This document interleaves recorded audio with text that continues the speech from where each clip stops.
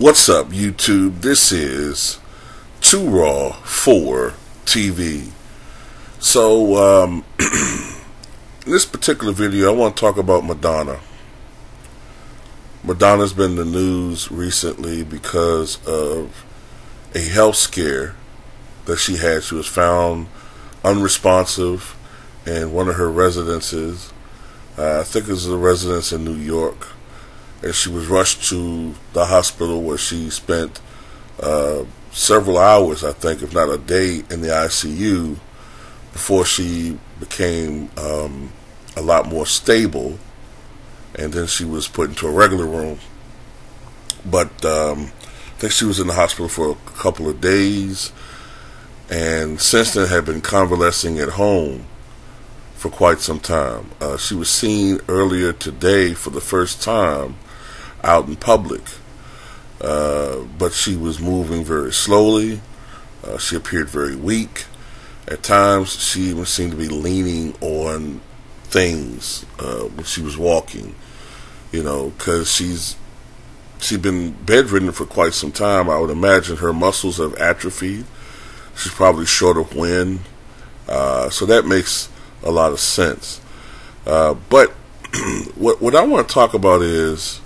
Oh, and by the way, before I go to that, she also mentioned that her world tour, which was supposed to start in July, will be postponed until October because she wants to get her strength up and get her health completely in check. But this is what I want to bring up. Madonna was a lot closer to death than a lot of people realize. And I only began to realize that because of the circumstances and what they said that they saw. When they found her, she was lifeless. She was literally like, I don't even think she was breathing. That's how scary it was. I think she stopped breathing momentarily.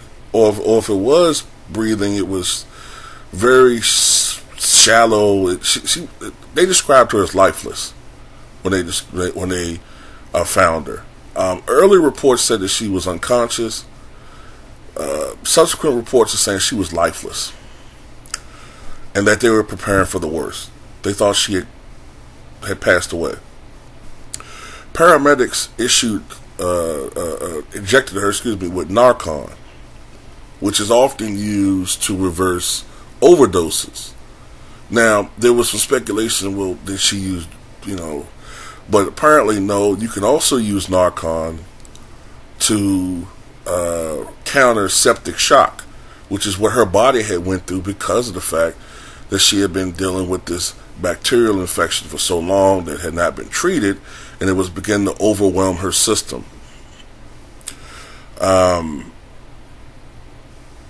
So the Narcan revived her, but even with that, she was extremely sick for quite some time. Even when she was discharged from the hospital, they said for days she was still vomiting. Like, I think the first 2 days it was nonstop vomiting, and then afterwards I think it was intermittent vomiting, and I think it finally went away after a few days, maybe like 3 or 4 days. But she's, look, I know a lot of people for whatever reason don't like Madonna, but that's torturous to go through. You know what I'm saying? That's torturous to go through. So look, the first thing that pops in my mind when I think about this situation was Jim Henson, the creator of the Muppets. I remember Jim Henson was on Arsenio Hall show. I think it was sometime in early May of 1990. And he had mentioned on the show that he was a little bit under the weather. He hadn't been feeling very well. He thought that he had the flu. By the time he went to the hospital, which was 12 days later, he had a raging bacterial infection throughout his body. And it was something similar, I think, to what Madonna went through, but he was maybe a couple of days or even a day further than Madonna. And it was so bad with him. And plus, you got to remember, this was 30-some years ago. They weren't able to get it in check. And he went into cardiac arrest a couple times. And ultimately, he lost his life. So these things are nothing to be played with, you know what I mean? Another person that comes to mind that I think had to deal with this was, I can't think of her name right now. It might be Heather O'Rourke, the young girl that played in the Poltergeist movies. I think her name was Heather O'Rourke. She died from I think it was a perforated colon, which caused septic shock. So, you know, these types of bacterial infections, when going on check for quite some time,